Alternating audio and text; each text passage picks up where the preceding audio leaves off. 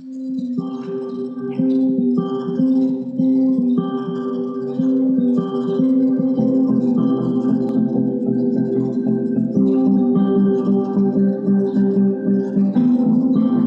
being you is all it takes to change everything in your life, everything in our world, and everything to create the greater world we all know is possible. See, it's the one missing element in what we've been looking for and what we've been trying to create and what we've been trying to find is actually us. And I know that can sound really strange because you think, well, I am me. How do I not have me? Except when you're truly being you, you have no judgment of anyone or anything, including you.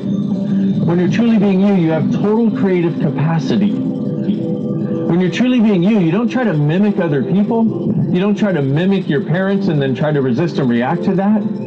You actually get to choose to be and have whatever it is you would truly desire on your terms, in your way. But when you're truly being you, you function from something called the kingdom of we, which doesn't exclude anybody else in your choices. It actually includes everyone and everything in every choice you make. It's the awareness of when you have you, none of the other stuff matters at all. So everything that I thought was significant and relevant and a problem and an issue and something that needed to be solved is so insignificant and so small compared to what I'm actually capable of and what we're all actually capable of. I've learned to facilitate people through working with thousands of people all over the world and seeing what makes us tick and where our underlying limitations are and giving you the tools to change it. You the invitation and the inspiration to change it. And as far as inspiration goes, and this is really important, one of the things that I do is I bring people up on the table and work on them using this energetic synthesis of being energy that flows through when I do these sessions. And you know, I can look at myself and think, oh, you're all right. No, like, and that's amazing. One question that people ask me a lot is, what are the areas I can look at in a Being You class? You know, what's actually covered? Where do we go?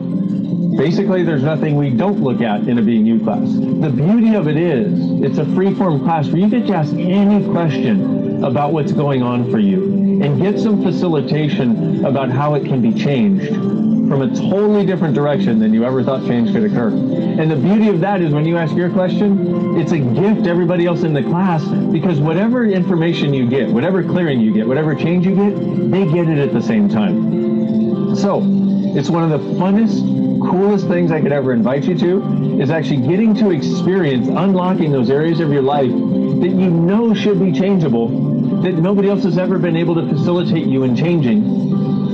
It's time to change those things. So if you could have anything out of this, what would it be?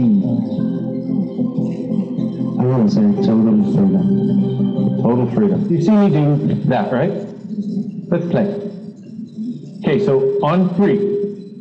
What we're going to do is without sort of like shoving it into his body like, wah! What we're going to do is we're going to explode what is all the limitation, all the judgment out of his world. Okay? To the best of our ability to not let it come back if we can. Okay? We'll see how that works. On 3. And it's basically like a lightning bolt and an atom bomb combined. And you gather all the energy you can, like you'll perceive all the places of judgment and everything, you just go, bye! Okay? On 3. 1, get bigger, way bigger, way bigger, way bigger. There, more like that. Cool. 2, even bigger, even bigger, even bigger. And 3.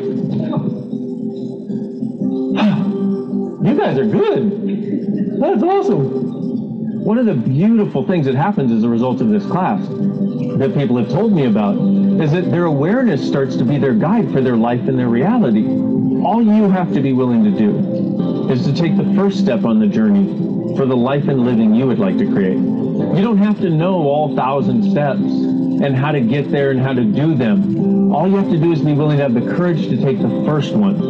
You might call it a leap of faith. Maybe it's actually a leap of awareness. All you have to be willing to do is take that first leap, that first step. And as soon as you do, the other steps that can be in front of you, you'll be shown.